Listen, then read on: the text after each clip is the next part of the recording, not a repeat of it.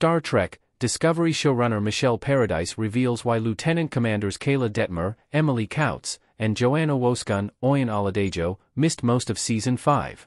Detmer and Owo were USS Discovery bridge crew members and familiar faces since Star Trek Discovery Season 1.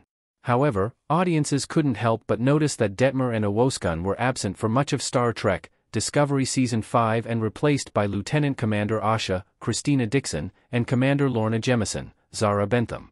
Michelle Paradise responded to Rommel VFX on X and set the record straight that scheduling conflicts is the reason why Detmer and Owosekun didn't appear throughout most of Star Trek Discovery Season 5. Read Paradise's post below.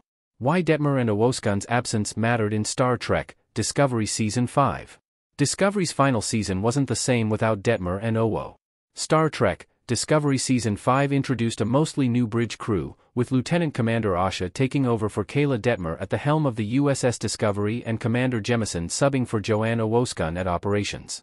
In Star Trek Discovery Season 5, Episode 5, Mirrors, Detmer and Owosekun were assigned to pilot the Mirror Universe's ISS Enterprise to Federation HQ by Captain Michael Burnham, Sonequa Martin Green.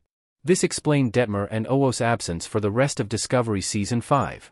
Detmer and Owosekun's absence was felt by longtime Star Trek Discovery fans who wanted their characters' backstories and personalities fleshed out, especially since Season 5 was Disco's final season.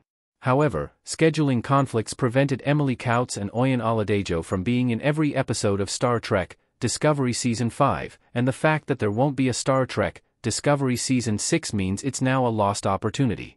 However, Detmer and Owo do appear in Star Trek Discovery's epilogue scene, and they were a sight for sore eyes.